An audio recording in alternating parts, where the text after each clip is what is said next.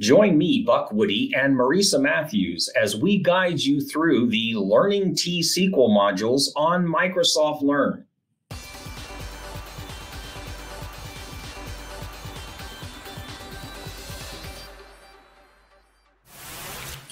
Okay, so I went off and finished the Learn modules on the select parts and actually kind of enjoyed it. But I'm working with these tables we made separately. But how do I put them together to show, let's say, sessions at an event? Yeah, okay. Remember we broke apart your spreadsheet so that the values don't duplicate? Well, how do we put them back together? Yeah. Earlier, I mentioned that set theory from school. Remember that when you made the face? Sets are just these values in circles. And if the circles were far apart and didn't touch, the values had nothing in common. That's like a table. But remember, sometimes the values in one set had the same things in value with another set. And so they had this little area where they overlapped, right? We're going to use that same concept here, except with tables. I think I'm following. Okay, let's go back to our design document for just a moment.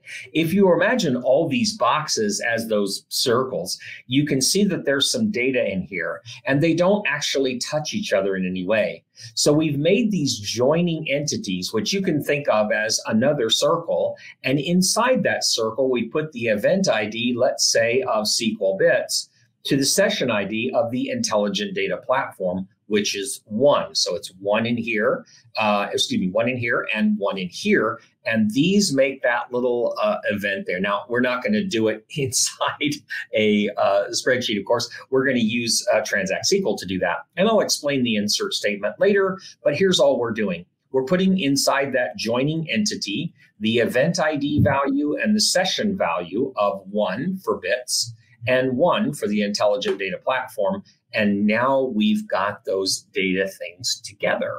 So I think I understand, but can you go into this a little bit more? Yeah, the most common operation for T-SQL to join tables together is called an inner join. This is when we want the rows from the first table, sometimes called the left table that we specify, into the values that make the next table we specify. In our case, we're going to join 3 tables since we have that joining entity. So we'll just keep adding joins until we sort of get what we want. Okay, I'm going to need you to show me the code for that. Okay, right. This might make more syntax if we just walk it down. So let's take a look here. I've got the select statement and we say events.name because we're going to come after 2 tables now. So events and then the dot. I want the name column from events, comma, the name column from sessions. First of all, we specify our left table from events. And then we say, I want you to put that together with that joining entity. Remember the first one we put in there? There we go. The events ID goes to the session to event ID. Now we have 1 equals 1, so we have SQL bits. But we want the sessions.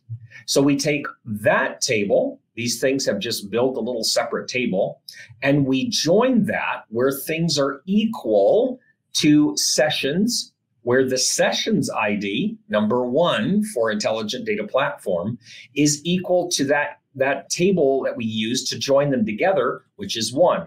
So the 1 and the 1 tie to the 1 and the 1. So let's take a look and see when that comes back. I've done a couple of these already, and you can see I've got a 1 and a 2 in my table. So I've got 1 for SQL bits, 1 for intelligent data platform, 1 for SQL bits, and 2 for creating databases. So we can just add a where clause to get any value we want, just like we did in the last lesson. We can order the data, we can use tops, and so on. Okay, let me think about that for a moment. And I know I'll have to practice that a little bit more, but I think I'm following here. Now, what if I want to see all the events and then if they have sessions assigned already, can we see those too? Okay.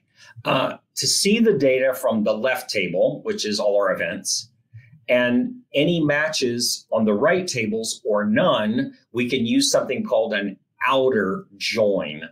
This does exactly that. You can even use it to see the ones on the right tables and the matches on the last one. Here's a query that shows all the events and then all the sessions, if any, at those events. So we get events that might not have any sessions. You see here in our database, we have 2 sessions happening at SQL Bits and nothing planned yet for Azure Data Conference. Now, let me ask you a question. If you want to see all the sessions and any events they are at, even none, what would you type?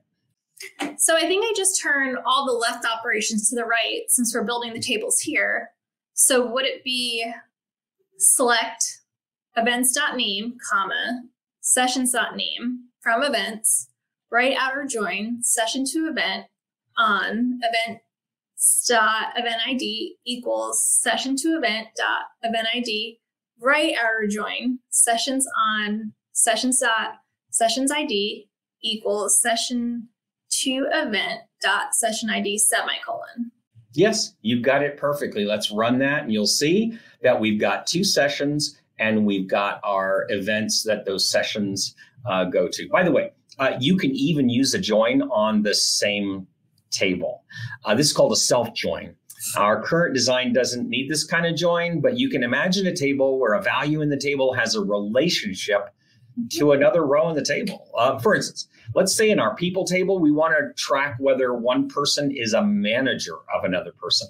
We could create a table, but we actually could just create one more column and join that value to another value in the same table. I'm going to make something called a temporary table. This is a table that doesn't stick around, just to show you what's going on. So let me show you that. I will create a table here. Let me grab it real quick. I'll grab that table here. You can see I'm just going to create it. That little pound sign there means that I'm going to create a temporary table. So I have a people ID, a name, a title, just like before, but I've added a manager value that's an integer. So I'll just run that now. You can see I highlighted. That's important to see. But you'll notice that we need to enter some data and do a few other things there because that table is now, it's gone because I finished using it. So I'm going to create it again because it's already gone. And I'm going to run some other things on top of it. I'll enter some data. We'll enter Buck. We'll make him a data scientist and we'll give his manager ID 0.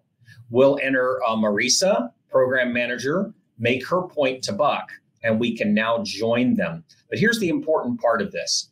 We can actually alias. There's a couple of things going on in here. We've aliased this A by using the word as here, as a, select a.name, and then I joined it to itself again as B. So I've made a fake table. I've used the same table twice, but now I have a manager and a people ID that I can join them on. So let's run this and see what happens. You can see that Buck has no manager, but Marisa was joined to the same table where the manager's ID was 1, and that's me. Notice how we're using those aliases to make it seem like there's 2 tables when there's really just 1. Joins are so powerful. I mean, I understand the building concepts, so now I think I just need to go into those learning modules and try this out a bit more. Yeah.